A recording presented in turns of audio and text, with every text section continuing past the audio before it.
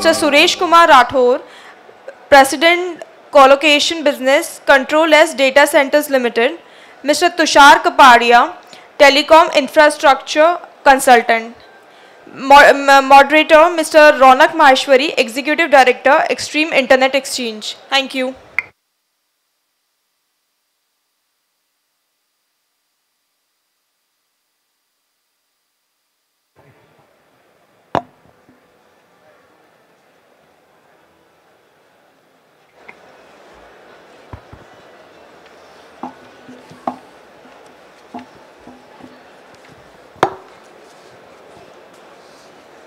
For this one, I have an opening statement created. By the way,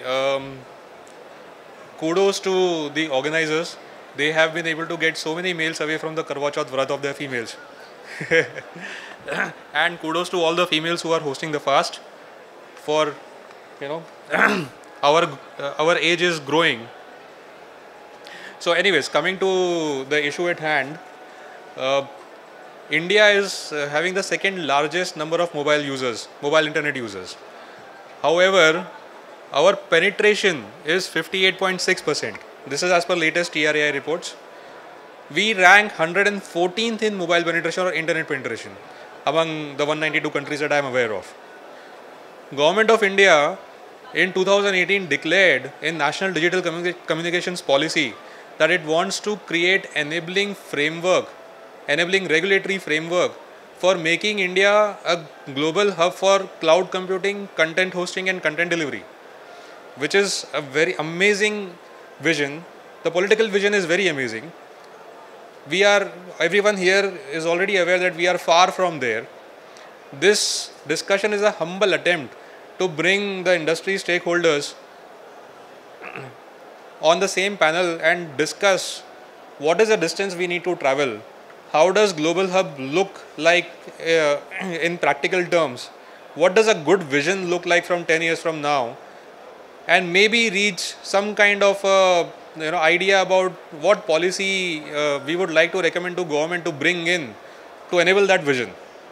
So I have Mr. Ripunjay, he is the founder of Sugarbox, Mr. Suresh Rathod, who is from Controllers Data Centers, Mr. Tushar Kapadia, who is ex-VP GTL Infrastructure for Strategic Initiatives, and Mr. Rohit from the Quantum Hub, who is into policy research, and he will be giving us best practices that happens across the globe. So,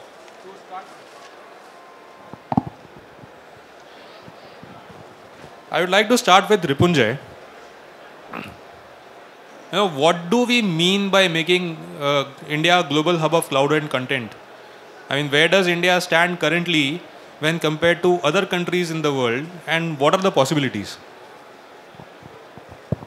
So, thanks. From the cloud and content hub being the first part of it, the basic place where India stands today is we already are producing content. We have always been producing content. We are, I think, one of the largest people who churn out the largest amount of movies across the world. But they've always been the linear format, people going to a movie theater to consume all of that. With the whole transition that India has seen over the last a decade or so, of us getting onto the mobile bandwagon, getting us all digitized and all, the whole content creation part has shifted from a very high-end studio to somebody who can actually go out and produce content right in their house. You have enough and more mom and pop shops going out and creating content on YouTube and delivering it out there. You have enough and more people creating content in their houses, being the master chefs they are at. All of that is getting us somewhere. We definitely aren't there yet. We have enough and more restrictions on what can be created, how it can be distributed, where it can be distributed to. That is where the whole content hub is lagging behind. But to create India as a content creation hub, the government is definitely, and like you rightly said, the policies are in place. The government is sort of agreeing to that we need to get someplace. But finally getting there is going to take a lot more push, more from the government side also. Technology definitely is all across the place. Technology, I think we already are at the forefront of everything that has been there. But delivering it to the final end user is still going to take a bit of time. Once you have the content in place, cloud becomes the place where you start distributing it. And I think the last panel, the current panel is already there in ensuring the data centers are in place, the IXs are in place to go out and get it delivered out. At Sugarbox, what we are trying to do is augment all of it by going right at the eyeballs itself. We are looking at going right in the village, we're going at right in the train, the airplanes and everything to ensure the content consumption is there.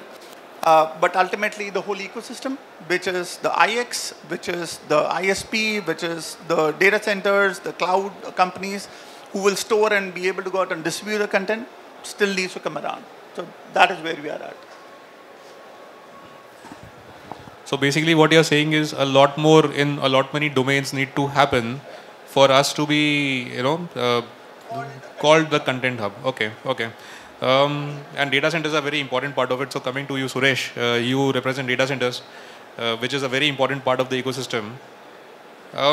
So apart from data centers, and according to you, what other elements need to come together in the ecosystem to make this vision possible? And what are the constraints that we see across the chain? Thanks, Ronak. Taking the first question as well, if you see how India can become a global hub of data center, and what do you mean by global hub? Now, if you see, we are already a automobile exporter. I think not the largest one, but the substantial amount of automobile are getting exported from India, getting manufactured in India, which was not the case a decade back. If you take back yourself to decade back, there was no Amazon here in India, there was no Google. Even if they were there, we were served from different countries. Now finally, when they saw the traction here, they all come here. Now if you see what is happening in geopolitically, Hong Kong, if you see most of the large banks had put up their data center in Hong Kong because it was like middle and government policies were so favorable. But with the geopolitical regions now, Hong Kong is losing out the space in data center. What's happening to Singapore? It's a small country. Most of the neutral companies put up their data center there in Singapore, but because of the lack of space, lack of power, they are losing out. So can India capitalize on these opportunities which are thrown by various regions? And that's precisely why I will focus that yes, and that's what we've been happening. Now if you see what's happening in India, just a decade back, we had just started renewable energy plants. I think today we are already 10% of the renewable, 10% of the energy consumed in India are renewable, mostly from solar. And the plans are by 2030, and which our Prime Minister has signed on a dotted line, that we'll almost use 30% of renewable energy sources, from a fossil. Now, what all things data center needs to become a global hub? A cheap power, renewable power, so that most of the large data center consumer, they have committed to their board that, okay, fine, by 2035, by 2040, I will have this percentage of my data center energy consumption from renewable sources. Third, the local data consumption. We are 140 crore population. The amount of data which we are generating and we are consuming and we are using is Herculean. Cheap manpower, cost effective, I would say, not the cheap, but the cost effective manpower who knows how to run data center, who knows what are the sensitivities involved. You can't be down even for a second, because a data center going down for a second can have a catastrophic failure for 4 hours for the application to boot up. So, are we sensitive to all these needs globally? I think data center industry in general, and particularly from an Indian player perspective, I think they have gained that expertise over last decade or so. And now I think they have also a scale to vie for a global pie. And I think we have all the right ingredients. Somebody talking in the last panel, government support. You will be amazed, Ronak, to know that most of the state governments are competing with each other by throwing so many of I would call, facilities which were never the case earlier. Now I know the large hyperscaler, when they were wanting to decide amongst two states, now MP and Telangana was fighting neck to neck. It is like last, I think the local government changed and it tilted towards Telangana, but till such time, it was like Chhattisgarh would have got that big deal of having a 100 megawatt data center and three of them. Now 300 megawatt data center in any state would have been a game changer, because the amount of GST it accrues, and every 5 years those hardware has to change. So every 5 years you get 18% GSTs and all those stuff. It's a big revenue, and then what happened? Another hyperscaler follows. It's exactly the same. Like if your colleague buys a Mercedes, you want to own it immediately. Similarly, the hyperscaler. One has gone to another state, the second one has followed, the third one is following. It's entirely changing. So I think that's precisely what we need. Governmental support, industry, where we are, I think we will get a lot of these opportunities to become global hub. I think we will get. I'm very positive about it. Thanks, Suresh. Moving on to the infrastructure side of this, Mr. Tushar, he's ex-VP GTL Infra for strategic initiatives. Tushar, you know, when we talk about an ambition like making India a global hub for cloud and content, telecom infrastructure is a very important part of this. What does this ambition mean for infrastructure operators? Where does the country stand now, and where do we need to be? How far we have come from where we started? Where do we stand now? I know in say 5-7 years from now, what do we need to do now so that we can achieve this vision of global hub? Good afternoon all.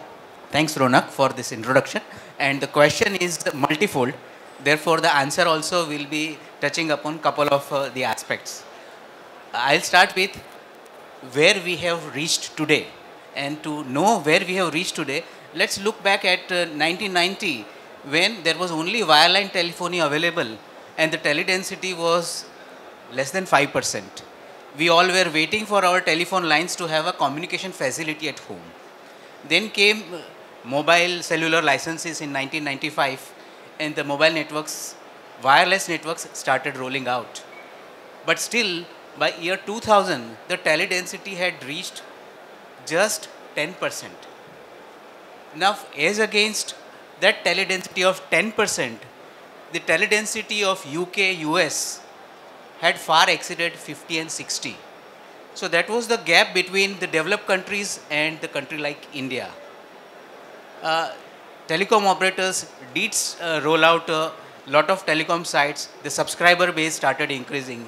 And then came a tipping point in 2005-06, when huge subscriber growth happened, especially after the calling party pays regime was changed. The subscriber got more and more affordable communication wireless facilities. And that growth definitely also enabled India's economic growth. Everybody knows economic growth requires robust telecom infrastructure network.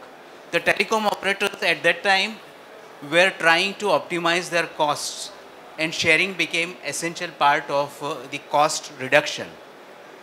Then came the entities called telecom infrastructure providers or tower companies, who took the responsibility of managing and rolling out the passive infrastructure by themselves and allowing the telecom operators to focus on their core area of running the networks, managing the subscriber and growing the subscriber base. So that happened for another 15 years, and today in 2022, the overall teledensity is around 89%. Majority of that is dominated by still the urban area, where the teledensity is about 138. But still, rural density is less than 60%. Now, there is a message in that there is digital divide between the rural and the urban class. Now, to answer to the remaining points, I would like to go back to the title of this today's session, Unchaining the Elephant. Now, when we want to unchain an elephant, what it requires is rethinking our ideas, our ideologies. What we have achieved is tremendous, and therefore we have the potential to go to global scale if we are having the right vision and the right actions. Now, the right actions will not happen by individual entities. It will be collective efforts. And that is where this kind of discussions, awareness, will make a clear vision map which can be given as a recommendation to the government, to the policy makers, and there will be more and more participation. So I guess telecom infrastructure has done a lot of job in last 15 years, and whatever is there to be done to become the global hub, I think we have the potential. So I would not be disheartened by the gap between the European market or American market and India. We have the potential, and the way we have performed in last 10-15 years, I'm sure all of your participation is also making sense that we are aware of what is done and what can be done. And the talent is enormous in India. So I would like to talk about a few more points in this question itself, Tushar, and for the benefit of the audience here. India has about approximately, so I'm not an expert, so I don't have accurate figures, but India has about approximately 3.5 lakh telecom towers. Out of this, 30% of telecom towers are fiberized.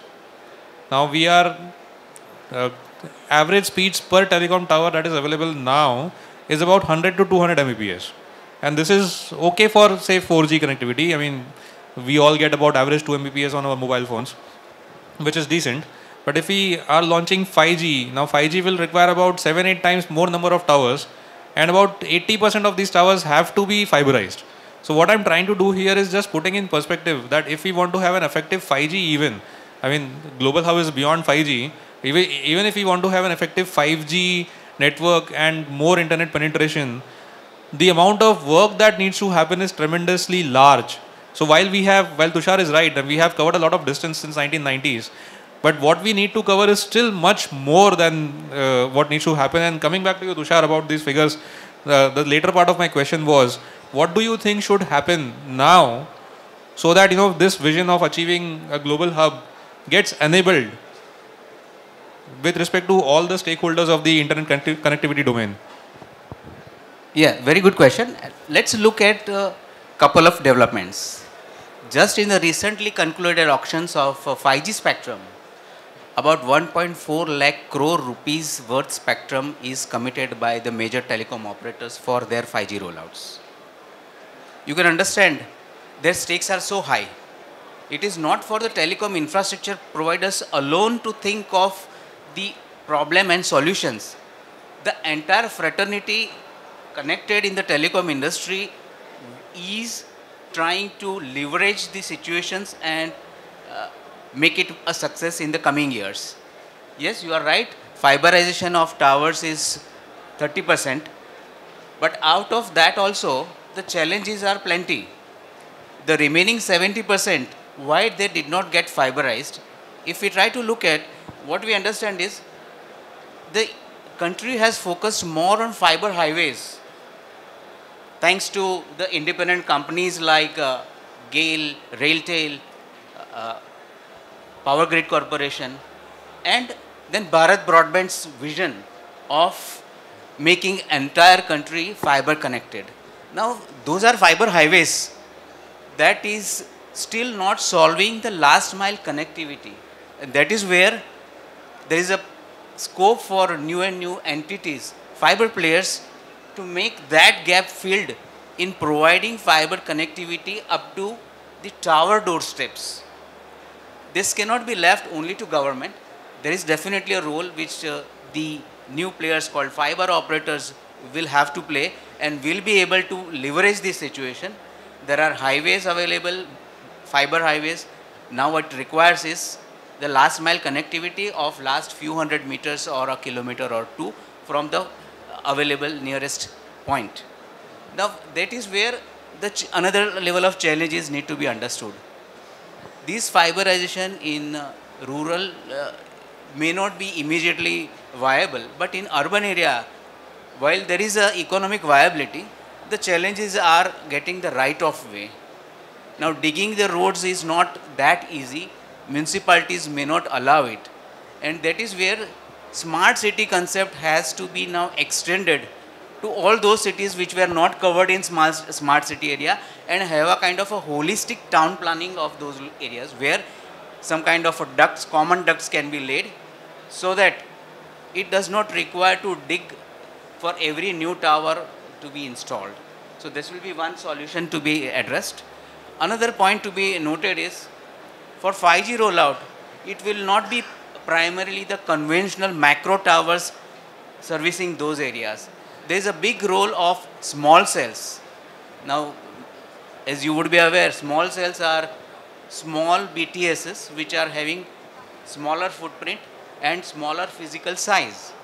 Now, those small cells would require to be deployed, and for that deployment, fiber connectivity at maybe light poles, roadside, etc. are going to be important. Smart cities in some of the locations have done it wonderfully by advanced planning. Now, this is a cue which the local governments as well as the policy makers can think of while making town planning or while revisiting the town planning. Now, that will enable fiber connectivity of towers. And for 5G networks, if fiber connectivity is not there, I think the network will not do the justice of the investments which is taking. So, we are hopeful that there will be more and more fiber connectivity in coming years. And now what is happening is, there are so many moving blocks which are required to be dovetailed into the overall objectives. See, when government announced the 5G rollouts in recently, the mobile handset manufacturers perhaps not ready, or the mobile operating system manufacturers were not ready, the Apples and the Samsungs of the world.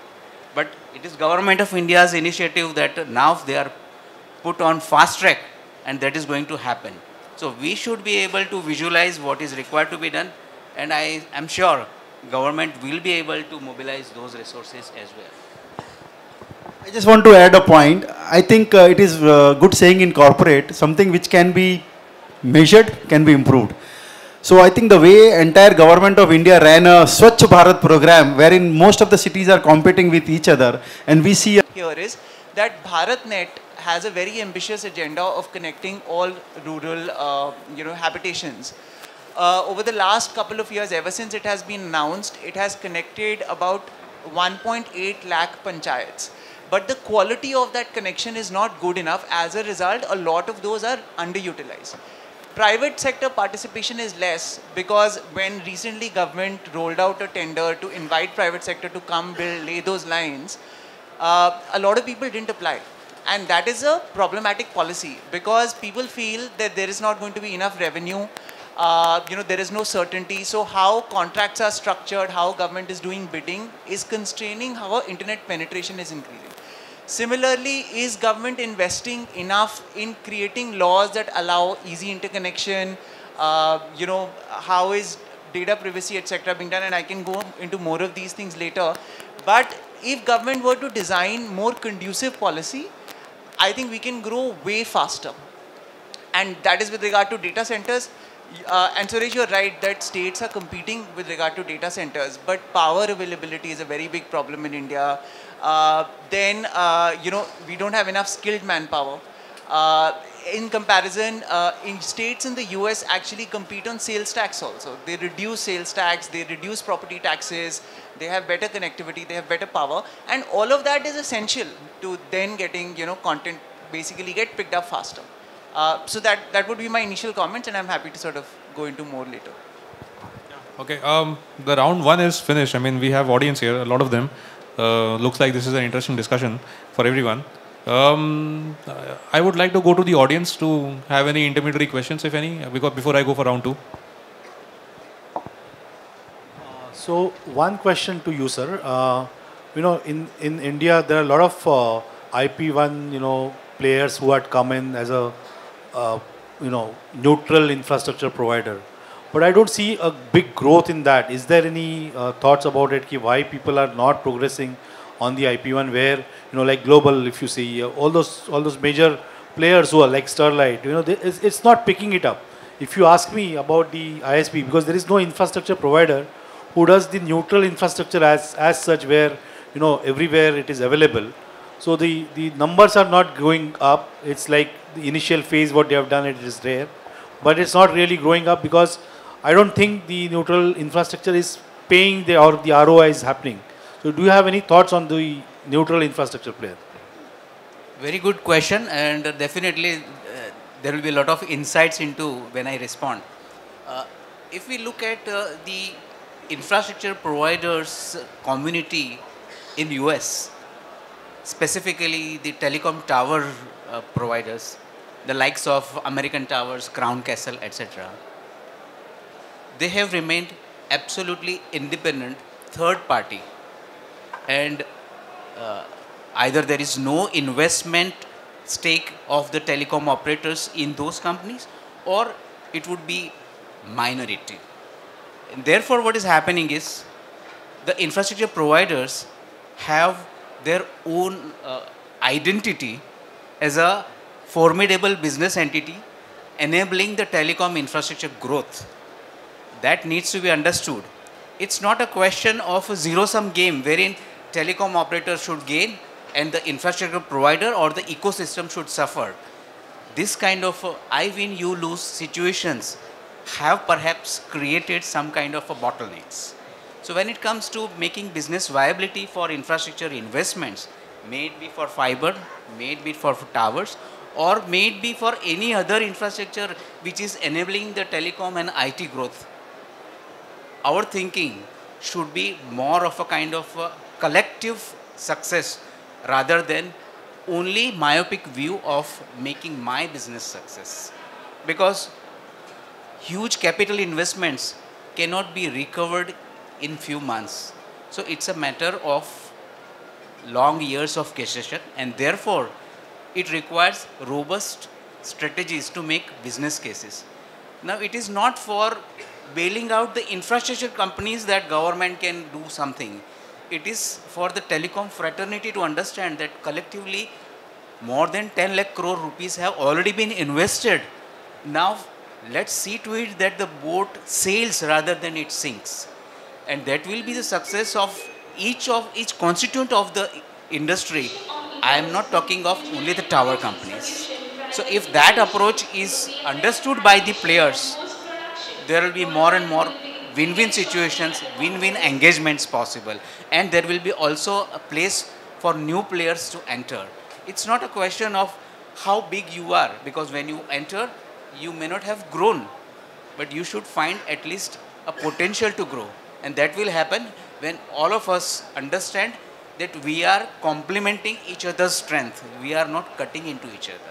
So also, don't you think the declining ARPUs, that also is becoming a problem for, I'm not the right person to comment on this, but I'm just asking you as a thought process, because of the declining ARPUs, the revenues are not coming in. So that may be the factor where people are not getting the actual results of the FTTH or this kind of a setup.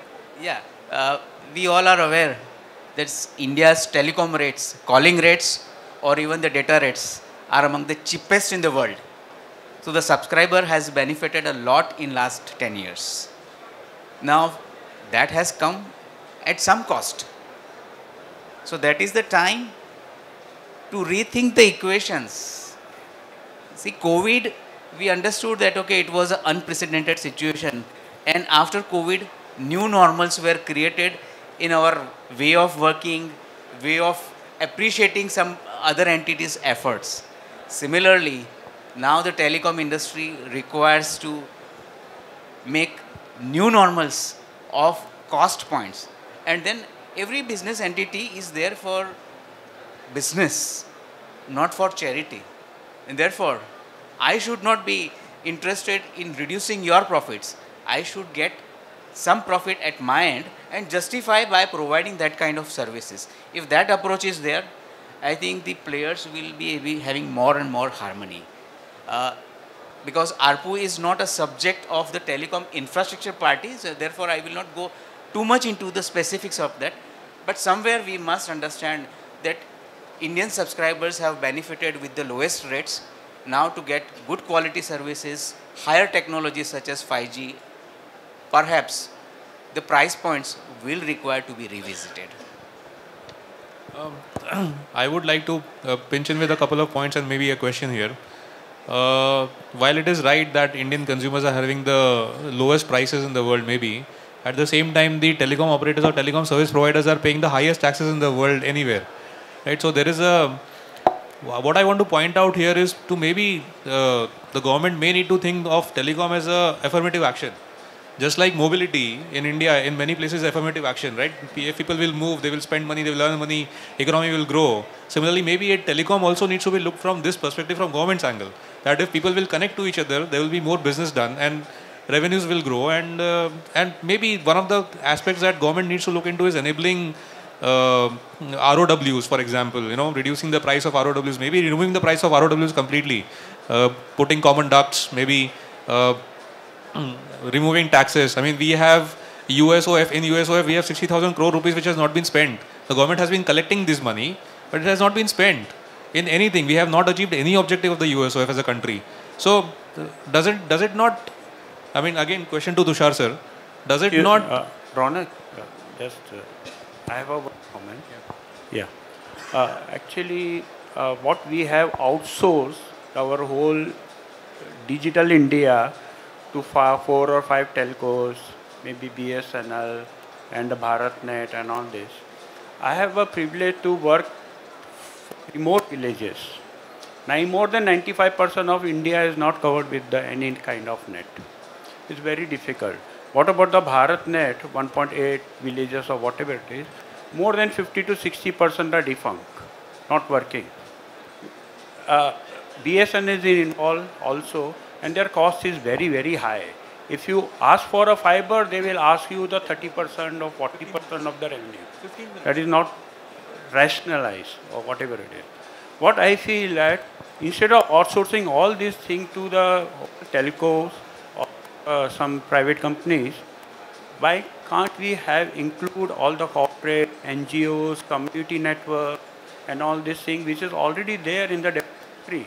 We cannot think of a community network. We can take some backhaul from some ISP so that we can, because 1.4 billion people. Out a way to regulate it.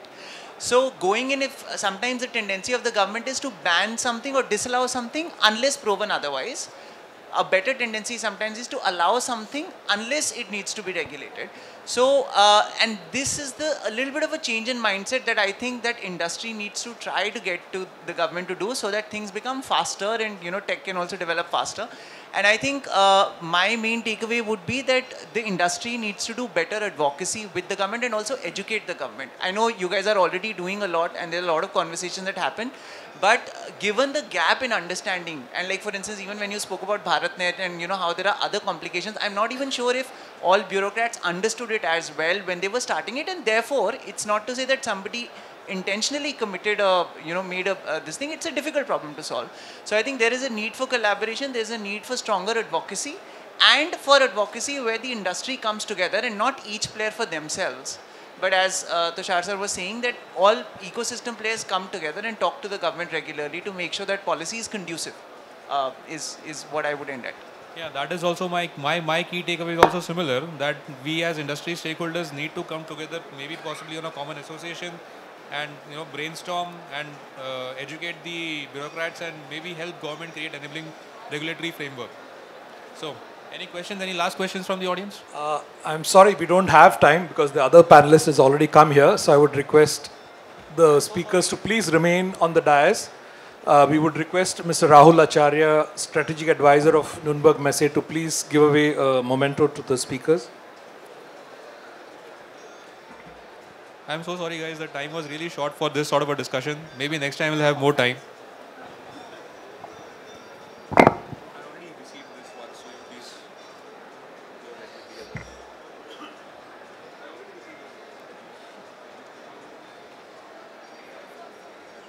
Sir, photo.